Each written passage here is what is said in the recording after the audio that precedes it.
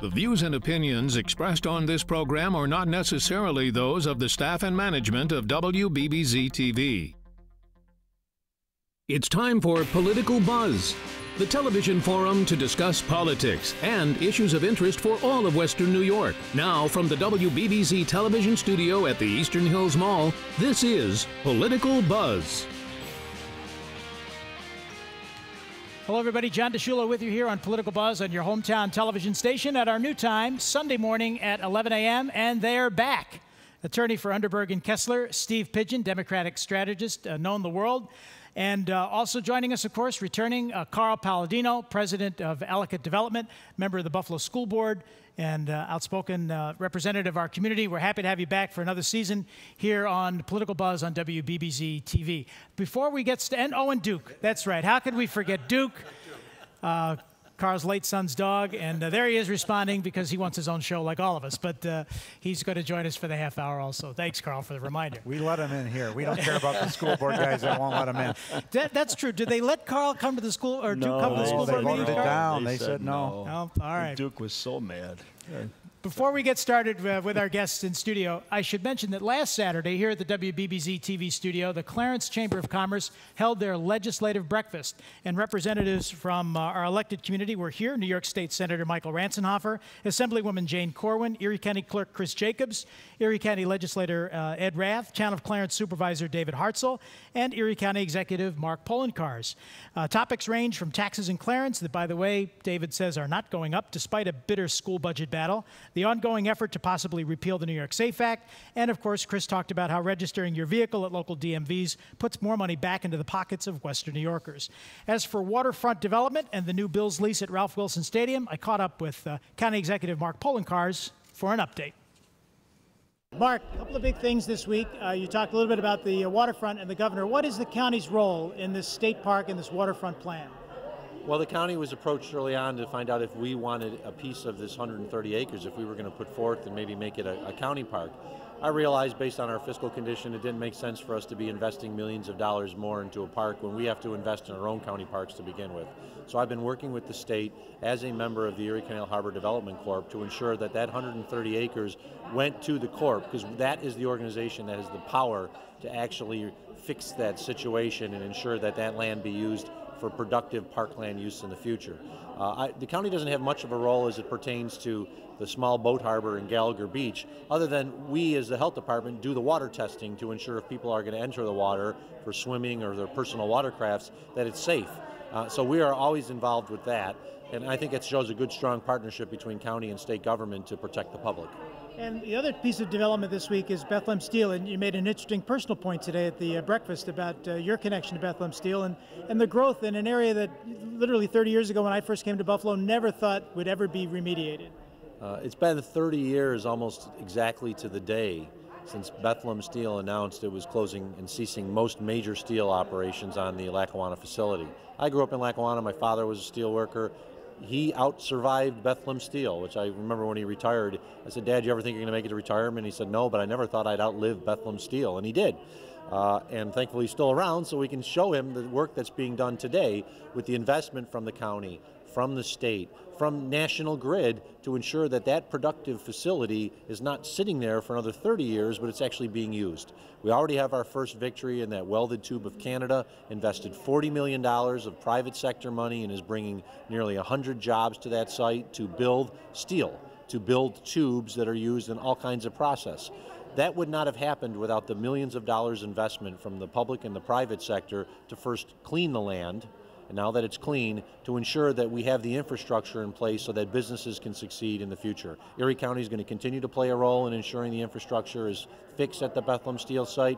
As a result of that, businesses will come to that site, will set up shop because it has wonderful port facilities, it has rail facilities, it has truck facilities. I submit to the public that of all the sites that you have in the Northeast, we have one of the best because we have 300 acres of prime real estate for economic development, and the businesses are coming here, and with the businesses come the jobs. And lastly, you said you've finished negotiations with Ralph Wilson Stadium and the state and the Bills, 10-year lease. But you said something interesting, that maybe after that 10-year lease, maybe a waterfront stadium could become a consideration. Well, we certainly are happy we got the lease done and are keeping the bills in Buffalo so they're not the Los Angeles Bills. We have to continue the work that's being done for Ralph Wilson Stadium so that it can be a productive facility for the next 10 years, and that's going to happen over this year and next year. Then the county, along with the state and the Bills, will sit down in the stadium working committee to determine, do we need a new facility? If so, where's the best location? I truly believe the best location's in downtown Buffalo. It might not right be on the waterfront, but it should be in downtown Buffalo, whether it's on the Buffalo River or somewhere nearby, because that is the hub of our community. As I said today, when people leave this area to go on vacation, they don't say they're from Clarence or West Seneca, they say they're from Buffalo, and that's where the Buffalo Bills are based. And I hope in the future that we're able to look at these issues, and if we do need a new stadium, we didn't need a new one right now, but if we do need a new stadium 10 years from now, that we do one in the city. That's the latest from Mark Poloncarz of the Buffalo Bills lease. And the Bills lost over the weekend in their home opener, but we have some wins in the primary election. So we'll pick up on that. And Steve, some of the candidates that you were associated with, notably Dick Dobson, who's running for sheriff, picked up a victory, and Mayor Byron Brown. So your reaction to what happened on primary day? Well, obviously we're very pleased with Mayor Brown's victory. But I think the bigger issue in the primaries is not the wins and losses. I think, once again, the problem is that the way the Democratic Party is split. And the split Democratic Party is not only, I don't think, bad for the community, it's clearly bad for the party's candidates in the general election.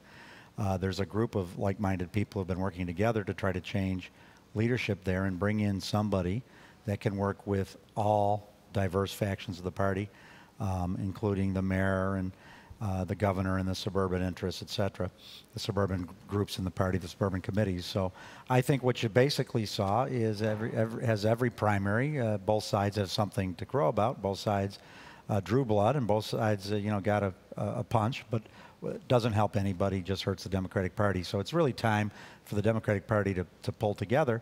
I don't see how that's possible under the current leadership of Democratic headquarters. So I think we're going to need to work towards some compromises and some, perhaps some changes. Well, you had, how many years, Steve, were you Democratic chair for Erie County? I was for about 7 years, 7 years. I was the vice chairman for 6 years before that.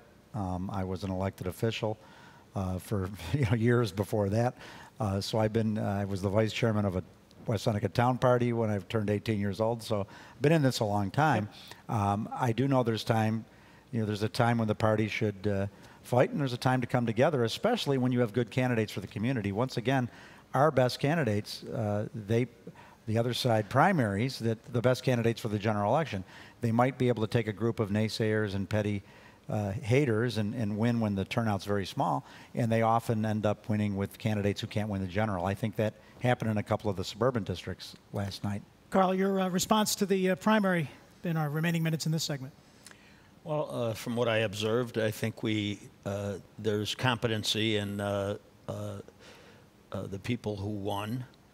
Obviously, in the case of sheriff, I mean, I have respect for Mr. Dobson, but I have great respect for Tim Howard, and I think he's done a fabulous job, despite a lot of nonsense coming out of Washington, trying to knock him down and trying to say that things at the jail weren't necessarily being done properly. I think he's established that credibility with this community that that was a lot of political nonsense coming down, and it wasn't real. We'll have more with Carl and the Steve. Candidates that Carl supported in the conservative primary won along with Chairman Ralph Larigo. Yeah. So congratulations, Carl, on those wins. The delegates to the Judicial Convention. There was an attack by these people in Niagara County, led by George Maziarz, on the Conservative Party delegate choice for the Judicial Convention, and I was very happy, and I lent support to Ralph Larigo and the Conservative Party to push back on that, and they won the great majority of them, and I think 6 out of 7. 6 out of 7, yeah. So that was an impressive So win. that went pretty well. We'll have more with Carl and Steve. In fact, we'll hear the latest from Carl on what's happening in the Buffalo School Board, some rumblings on Carl's statewide potential for a run for governor, and what's happening in the Middle East. All of that and more when Political Buzz continues.